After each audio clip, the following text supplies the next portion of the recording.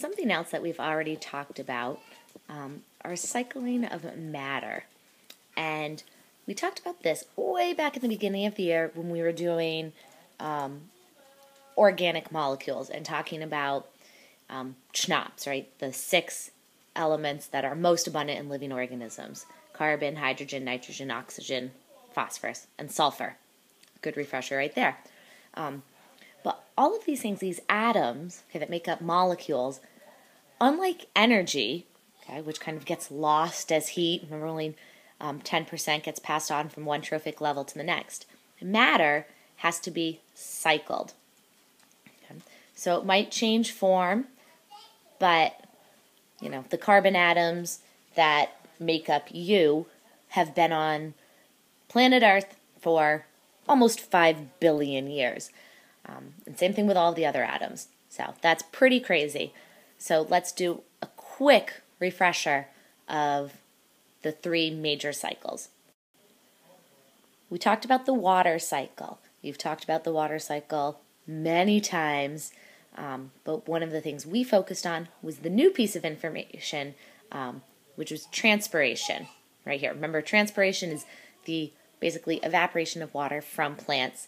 So that's how very tall redwood trees are able to get water all the way up to the leaves, where it will be used for photosynthesis, for example, because water molecules are polar, which comes down to their structure. Okay, so that means there's an attraction between the slightly negative oxygen and the slightly positive hydrogen atoms onto different water molecules, so they're attracted to one another. So that means water molecules are cohesive. They like to stick together, and they're also adhesive. They stick to other things that have a slight charge.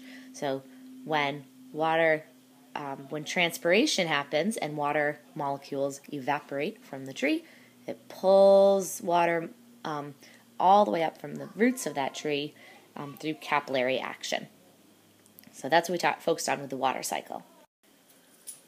We talked about the carbon cycle, and we dealt with the carbon cycle a lot this year.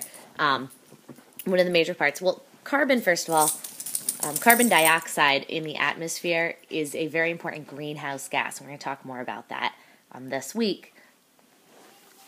So too much carbon dioxide can lead to climate change, but we need carbon dioxide in the atmosphere. It keeps the temperature warm enough to support life. So we talked about photosynthesis, which takes in carbon dioxide, produces sugar molecules, glucose. Remember, using carbon dioxide and water and sunlight. Glucose can be produced, and then organisms can convert that glucose into all sorts of other things too. Then when, for this example, the cow eats the flour, then we get consumption.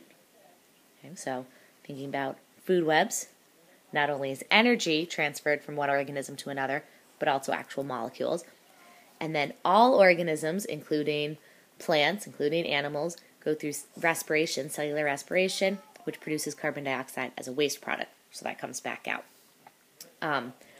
Going back to carbon dioxide as a greenhouse gas, 2 major causes of an increase in carbon dioxide, particularly in the past 50 years. So it's increased combustion, the burning of fossil fuels, coal, oil, and natural gas. Those are our fossil fuels.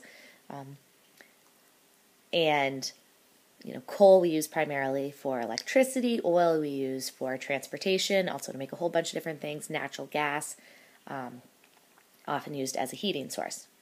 3 quick examples. So combustion of fossil fuels, and the other one is deforestation. When we cut down trees, we're removing a big carbon sink because trees take in so much carbon dioxide. Also, a lot of times those trees are cut down to make room for cattle to graze or to grow different crops that don't take in as much carbon dioxide. So the trees, they just want to get rid of them really quickly. They burn them, and that just releases more carbon dioxide back into the atmosphere. The other cycle that we talked about was the nitrogen cycle. Now, nitrogen makes up 78% of the atmosphere, but it's unusable in that form. Unlike oxygen, for example, we can't just take in nitrogen gas from the atmosphere. Plants can't either. So we rely on these very, very important nitrogen-fixing bacteria. They are able to break apart the nitrogen atoms in atmospheric nitrogen and make it into a usable form. These nitrogen-fixing bacteria are typically found in the soil. Some live in a mutualistic relationship with roots of plants that are called legumes. Legumes are things like peanuts and beans, soy, etc. So legumes are able to get lots of nitrogen from the nitrogen-fixing bacteria, so they're able to make lots of proteins and amino acids. Remember, amino acids contain a nitrogen group, and those amino acids are used to make proteins, building blocks. So that's why peanut butter is a good source of protein. Soy is a good source of protein. Beans are a good source of proteins. They're all legumes.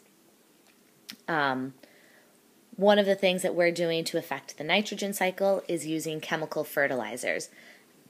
And chemical fertilizers just add to the nitrogen, and when you get too much nitrogen in water, that can cause these algal blooms, which can actually be really bad because it can block sunlight for other plants, and then even though oxygen levels will increase briefly, then they'll decrease. And you need oxygen and water for animals to live. So, nitrogen cycle. If you only remember one thing about the nitrogen cycle, remember these nitrogen-fixing bacteria. They are responsible for converting the nitrogen gas into a usable form that other organisms can then use.